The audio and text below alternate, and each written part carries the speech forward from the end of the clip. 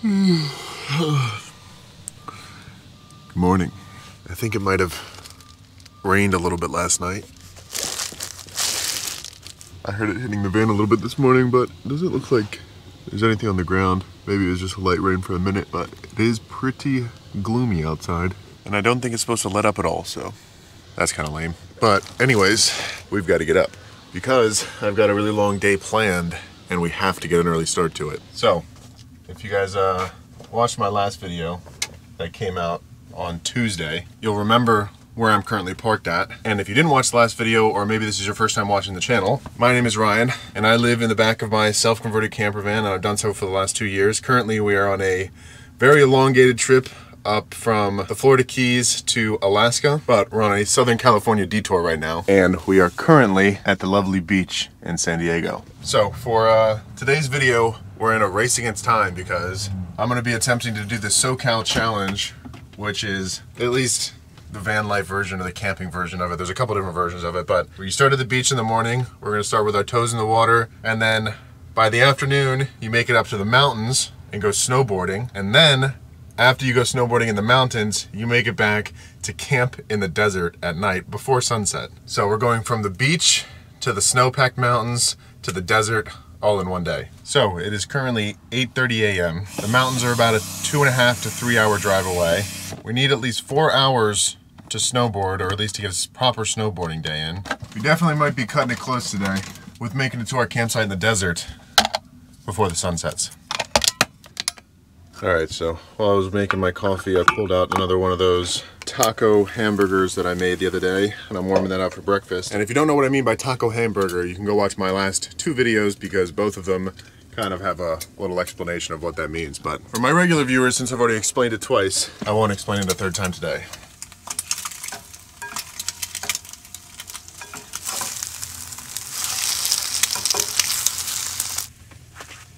All right, I've got my little to-go breakfast burger taco packet thing. Got my coffee. Let's head down to the beach and get started on this challenge.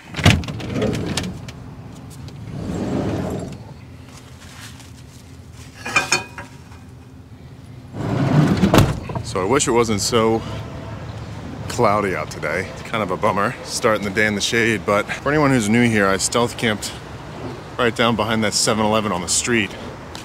And then right up here, just across this road up here, you can kind of see it in between those houses down there, is the ocean, which is where we're headed to. Oak Avenue, beach entrance. Tide looks a lot higher today than it did yesterday. And also the waves look so much bigger. Fun fact, I've actually taken a shower in that shower before. Yeah, definitely not as much beach as there was yesterday.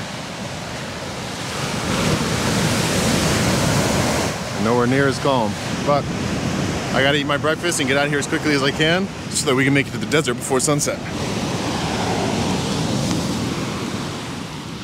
Cheers to another breakfast burger taco, but this time we're on the beach. And these things are honestly so good and so perfect for a breakfast. I might just start bulk making these for meal prep.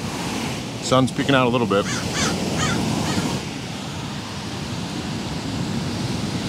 All right, breakfast is done. I think in order to properly start this challenge, I gotta start with my feet in the water, so I'm gonna go do that.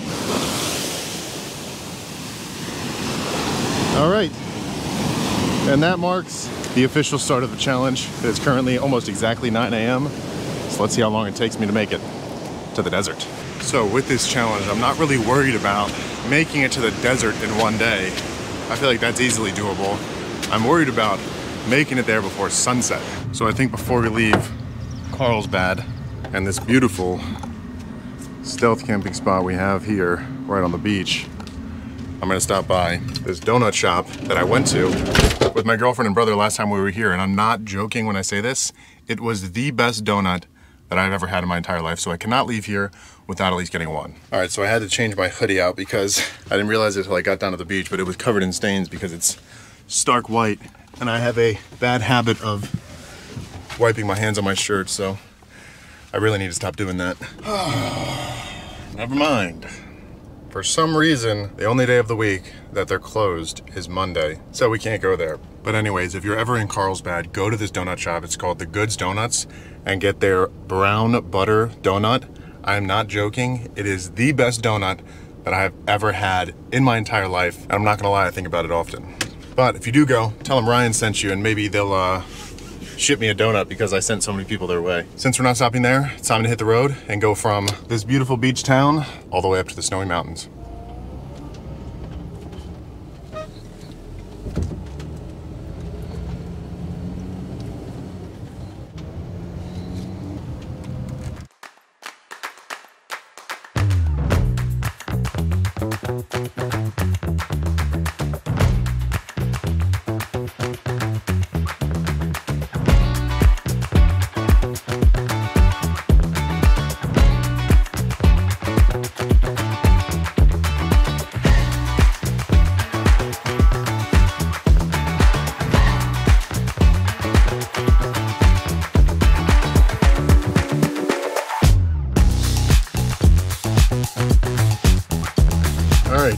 We have made it to the city of Big Bear Lake, and I know I've said it before and I will continue to say it, but California is legitimately like being in a Minecraft world. We went from 2 hours ago being on the beach in 65-degree weather to now in the mountains with 2, maybe 3 feet of snow on the ground at some points. And driving up the mountain, it was actually kind of crazy how quickly it shifted from being no snow to like 2 or 3 feet of snow. It was like within 2 minutes we went from green grass to the ground covered in snow, but we're about 10 minutes away from the ski resort, so check in with you guys once I get there. And we have made it to Bear Mountain to go snowboarding for the first time in like 10 years. Should be interesting to see if we can actually stand up or not. There we go. All right, let's hit the slopes. So I know what a lot of you might be thinking. Ryan, why didn't you bring the snowboard that you just bought the other day? And honestly, I could have, but it was just easier for me to get a package rental deal that comes with the snowboard, the helmet, the snow boots, and everything I need to go down the mountain. So I just didn't want to deal with my boots not fitting or whatever. I don't really know how it all works because I haven't been in so long. So for me, it was worth it just to get the whole rental.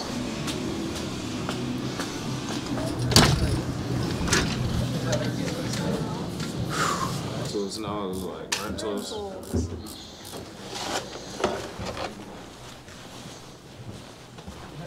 We've got everything. Now it's time to conquer the #1 fear I have about this. And I think I might actually need to buy some goggles. This is like not regular snow. It's almost like mini hail. All right, so I went into the store and I just bought the cheapest pair of goggles they have, so should be good to go now.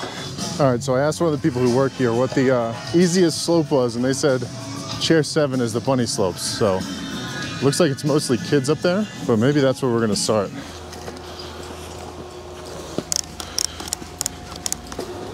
I like to ride with somebody. You wanna go? I'll go with you. This is your first time ever right now, this one? Yeah. Oh, shit. So I'm not sure what the procedure is for kind of getting on or off. I am not a boarder. Fair. I ski. I think you just put 1 foot in and kind of slide down. It comes off on like a little lip, right? Yes. So you're just gonna wing it? You watching the YouTubes or anything? I'm just gonna wing it. That's why I'm going up to these like bunny slopes first. This is the bunny slope. You do 1 or 2 runs or a few runs. Yeah, just do a few runs, kind of get a feel for it. With your vlog. What's it called? Just my name, Ryan Toomey. Ryan Toomey? Yeah. Have a good one. Oh my God, I was so nervous that I was gonna fall off that. But we didn't, we made it up. I guess I probably should have watched some YouTube videos on how to do this. All right, so it's just kind of like, whoa, it's like a whiteout down here now. So it's just kind of like longboarding, almost. You stop like that. Also, I'm not very confident in my backside turn yet. All right, get some speed now. Oh. First of all. All right, so there's a backside turn. Maybe we'll try that one again before we go anywhere else. So I think this time I might go for a little bit more speed. I don't know. Oh, ow. Oh, that one hurt. Oh, that didn't feel good. Let's try to get some speed right here. Yee-oo. hard. It's like there's no snow to really grip into. It's just like so icy. But I think I'm comfortable enough now to where I can go down one of the more intermediate slopes. So I'm gonna head over to that ski lift right there and take that one. See if we can try something a little bit more challenging, a little bit steeper. You snowboard a lot? No, I never snowboard. Neither have I. Yeah. This is my first time out. I literally was like, I can't go with her because I always bump into her. I didn't want us to fall. Like when we get out. I fall every time I get out this shit. That's what I was worried about. I don't know if you can see it, but that sign over there says Easy Street. So we're gonna try that one first. All right, my microphones are starting to freeze up and shut off. So I'm gonna leave you guys just with a montage of the rest of my day.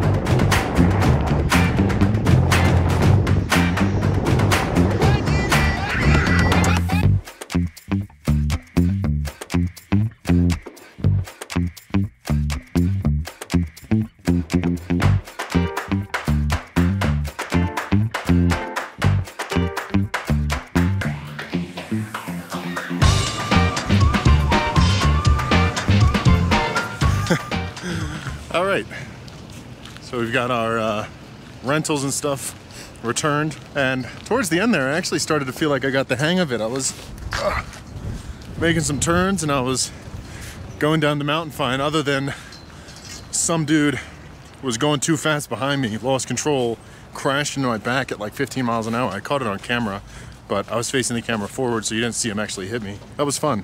I'm not gonna lie, I was a bit nervous about the ski lift getting on and off and getting in people's way and stuff with not really knowing what I'm doing, but it really wasn't too bad. And honestly, every time that I get worried about something that I'm about to do, it's always the thought of it that is scary. It's not actually doing it. It's so weird. And I always like to try, at least to push myself out of my comfort zone, because that's kind of where growth happens. So I like to constantly seek things that allow for that change. But I am sick and tired of this cold.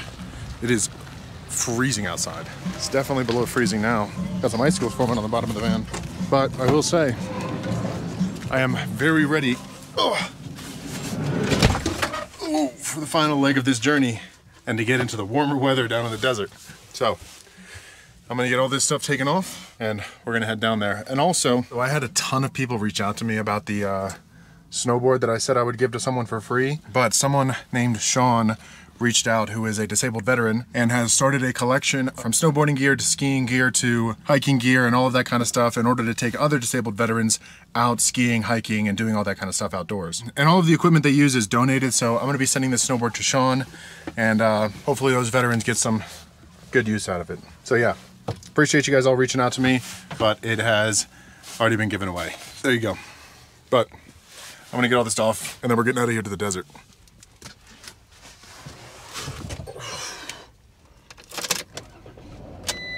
Snowboarding is also a lot more tiring than I thought it was going to be, so that was a surprise. But let's get out of this super cold and get down to the more mild cold of the desert. Also, just for your reference, it is currently 28 degrees. We'll check it again once we get down there.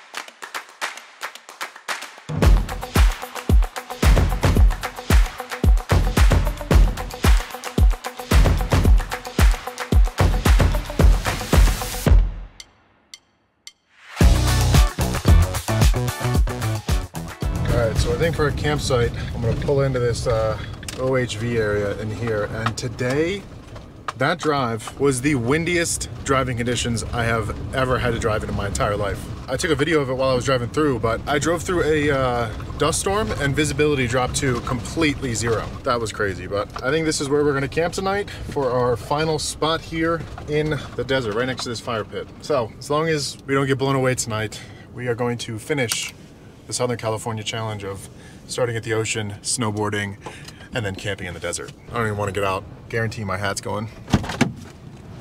Oh. Definitely windy. There goes the hat.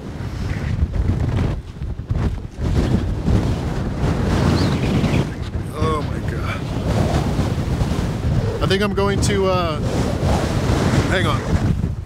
I think I'm going to turn the van around because with the van here blocking the wind, it's not really that bad. But my door is on the other side, so I'm gonna spin it around. God, there's so much dust. Honestly, you know what? Doesn't even matter. I'm not keeping that door open. There's so much dust. God, it's so hard to open.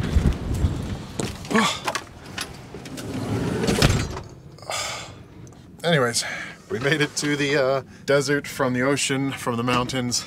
Get these fans closed so they don't blow away and break. And also, for those of you guys wondering, it is currently 59 degrees down here in the desert, so way better than the 28-degree temperatures up in the mountain. And it was supposed to get down to, I think, 19 tonight up there. It's not ideal for camping in a van, but it wouldn't have been too bad because I do have my diesel heater anyways.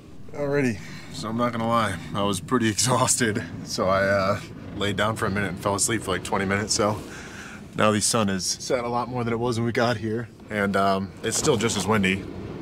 I don't know if you guys can hear it coming through the roof vent, but this is easily the windiest day I've ever experienced in the desert. Not the best for camping, but tomorrow it's actually supposed to be pretty nice. And honestly, I was going to make a fish fry and have like a semi-nice big dinner. In all honesty, I forgot to go to the grocery store and get the breading for a fish fry. I had fish last night, so I don't really want it tonight. So I think tonight for dinner, I'm gonna make some good old-fashioned tomato soup and grilled cheese. And by make, I mean warm up. And honestly, if I wasn't in the middle of a literal jet stream right now, I would go outside and show you guys the campsite, but it's really not too much. It's just kind of dirt patch in the middle of the desert, just outside of Barstow, California. So there's really not much around other than flat land and some mountains in the distance, and then some dirt on the ground. So here's how to cook a grilled cheese sandwich and tomato soup in the back of a van in the desert when you don't feel like making a big dinner. Step 1, get yourself a dirty pan out of the sink that you use to cook breakfast. Step 2, grab yourself a can, and I don't have any. I just have tomato sauce. I guess we will not be having tomato soup. And we're just gonna be having some grilled cheese. So, in order to make grilled cheese, you gotta melt some butter in your pan. Throw one slice down there on the butter. Make sure you soak it all up. Place your cheese of choice on top of that bread. In this case, I chose American. And then top it with the other piece of bread. I'm actually gonna make 2 sandwiches. And this might look like a simple recipe, but it's actually one of the most complex dishes that you can cook. And if you really want to take this dish to the next level, instead of cutting it like this, you actually cut it like this, and it really elevates the dish. Beautiful. Apparently this wind is supposed to start dying down by 11, so hopefully it'll be a little quieter when I go to sleep. But look at that sunset. Ain't she pretty?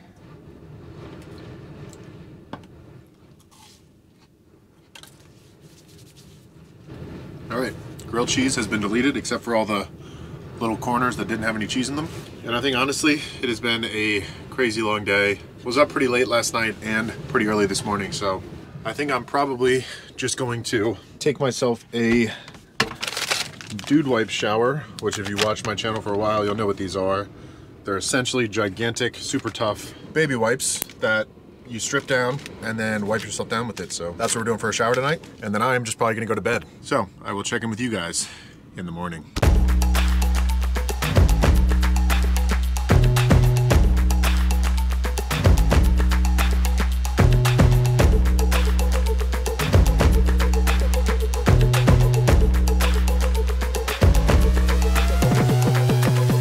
Good morning. I've actually been up for like an hour or so scrolling on TikTok. But the wind has finally died down, and it's actually kind of a nice day out today. But it did get incredibly cold last night. Sleeping, it got down to like just a little bit below freezing. But honestly, in the back of the van, it wasn't too bad. Curled up under the blankets. But we have made it overnight, which means we officially have camped here at our spot in the desert. So much nicer out here when it's not windy. What that means is we have completed the Southern California Challenge. Yeah, since I didn't show you guys the campsite last night, it's really nothing special. It's just kind of a dirt patch on the side of this OHV area on the side of the highway.